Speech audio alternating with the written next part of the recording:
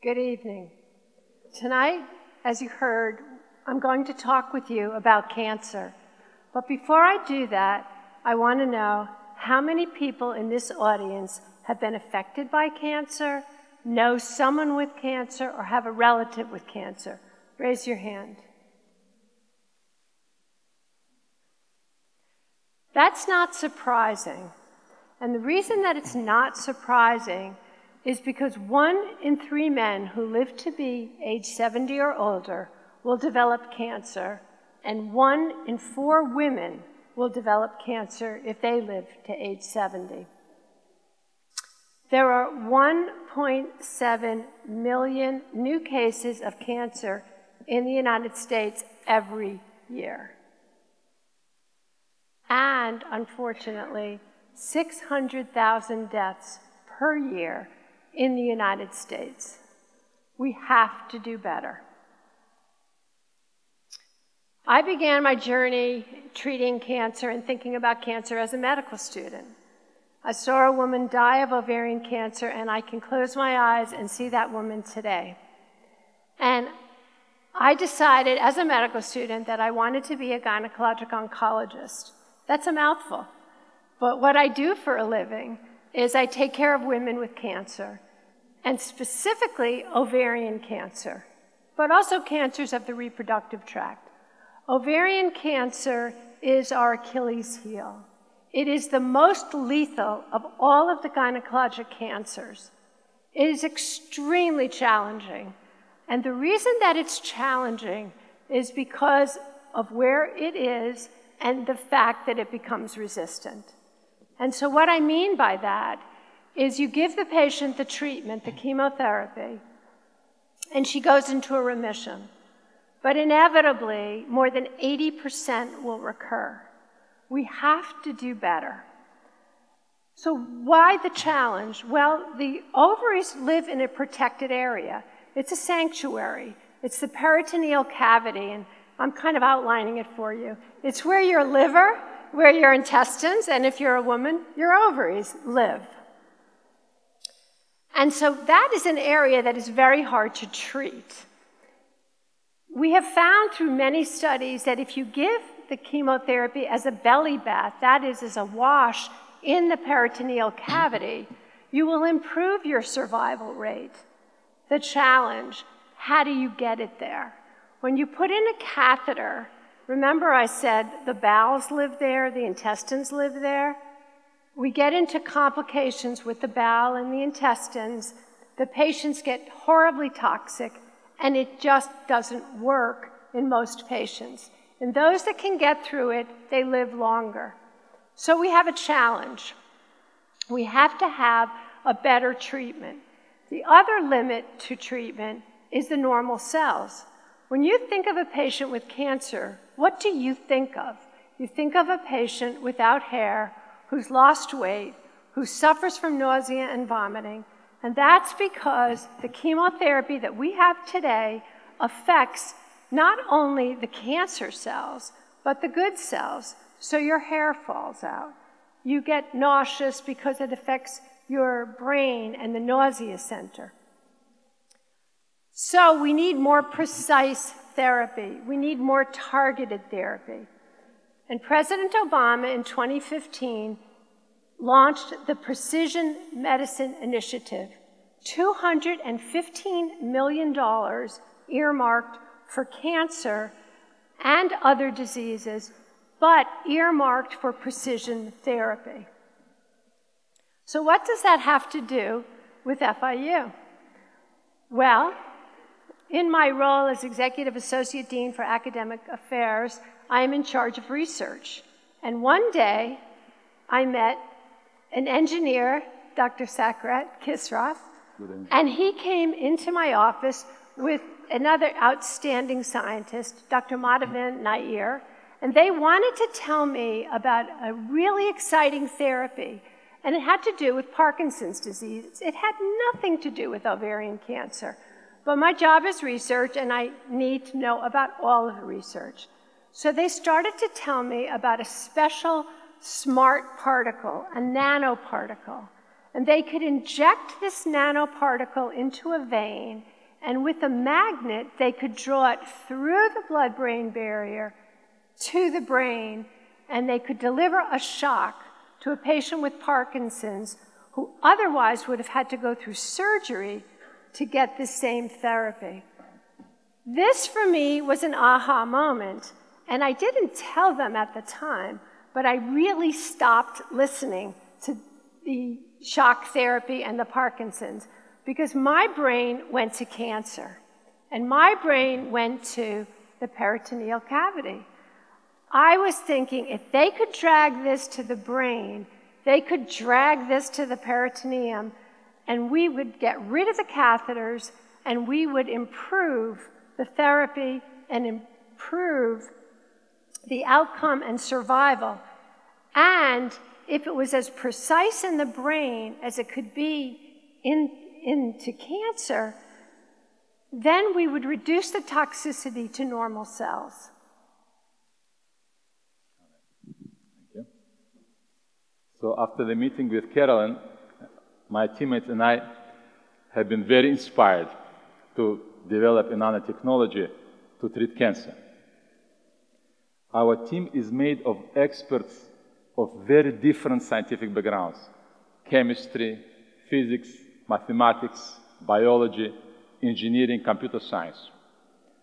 And of course, then we immediately got a new teammate, Carolyn, oncology expert.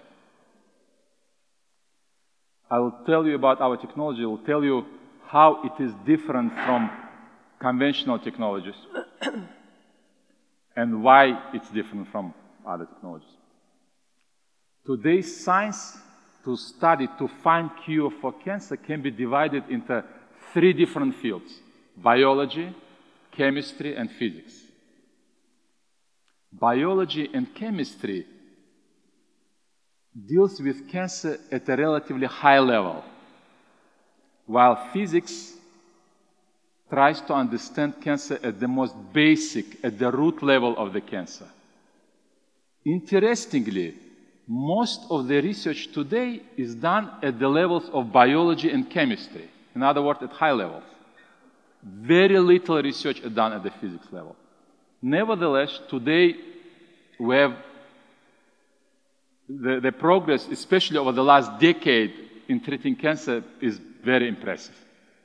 Today there are so many treatments to treat certain cancers. Nevertheless, major open questions remain.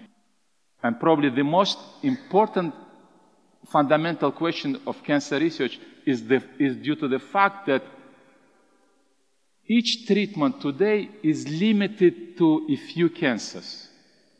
Because it's developed at the chemistry and biology level. Again, it's a high level. It's very impressive, but it's a high-level treatment. It cannot be easily extended, applied to all the cancers. So this is the gap we try to fill in at FIU. To achieve this goal, we used special nanoparticles. Like Carolyn mentioned, smart nanoparticles. These particles, in a way, actually, they are bilingual nanoparticles, you can say. They speak 2 languages. The first language is electricity. It's the language understood by the cellular microenvironment. Interestingly, cancer cells and normal cells have very different electric properties. And these particles can actually distinguish cancer cells from normal cells because they speak that language at the atomic level. They know exactly where the cancer cells are. They know exactly where the normal cells are. The other language they speak is the language of magnetism. Magnetism is the language understood by our medical machines we use for treatment, for diagnostic today in everyday clinical environment. So in a way, these particles, you can say they pave a pathway for us to communicate with the cellular microenvironment at the atomic, at the most basic, fundamental level. Communicate, in this case, it means we can control the cellular microenvironment. And control means we can cure cancer at the basic level. which is something which cannot be done today with the state-of-the-art chemistry-based approaches. Here you see a high-level animation which illustrates the difference between our technology and conventional state-of-the-art chemistry-based technologies. The bottom image, the bottom movie is a FIU-developed technology, and the top one is a conventional chemistry-based approach. The white cells are normal cells, and the red cells are cancer cells. It's a generic example which shows a tumor development in a tissue, in a genetic tissue. And the little dots, which are going to, the greenish color, the greenish-yellowish color, they represent drug delivery mechanisms. And see the key difference here. Illustration is very good. The bottom image, the drug is delivered in the cancer cells only. That's exactly what we want. And it's done because these nanoparticles communicate with the cells at the most fundamental level. And in the top movie, the cells go not only in the cancer cells, the particles, the drug, but also in the normal cells. So, which we obviously don't want. That results in side effects, and the side effects we all know: hair loss, nausea, what Carolyn was talking about, and others. These particles are very small. They are only 30, the largest particles we use are only 30 nanometers in diameter. They are so small they can remain unnoticed by our immune system for sufficiently long time for the treatment to take place.